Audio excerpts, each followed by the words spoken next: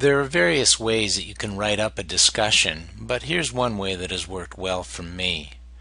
I usually start out with a summary of what the purpose of the study was, and I might even list the key questions. And then I organize the actual discussion by my research question. So I'll put a title for research question number 1, and then within that I will interpret and explain the results, emphasize any theoretical or practical implications or consequences of those results. I also make sure to note when I'm speculating or when I'm making a strong case. It's also very important to link the results to the literature review. What you're trying to do is to communicate how your research and results add to the current literature review.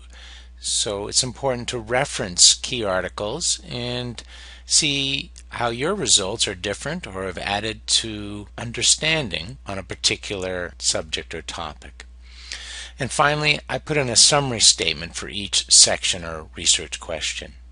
Once I've gone through the research questions, there may be a case for adding another heading where I want to integrate the results, but that doesn't always happen. After I've presented my results and discussed them, I have a limitations section. It's really important for you to understand the limitations of your study, and it communicates to other researchers and peers that you understand those limitations and have a good perspective on research.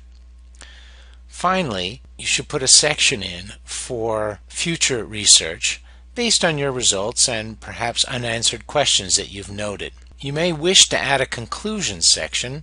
Often people are looking for that if they want to quickly look through your paper and scan down to the conclusions, and it pretty much summarizes the key findings and implications of each finding. So that's the way I would write up a discussion, and it's worked well for me in the past.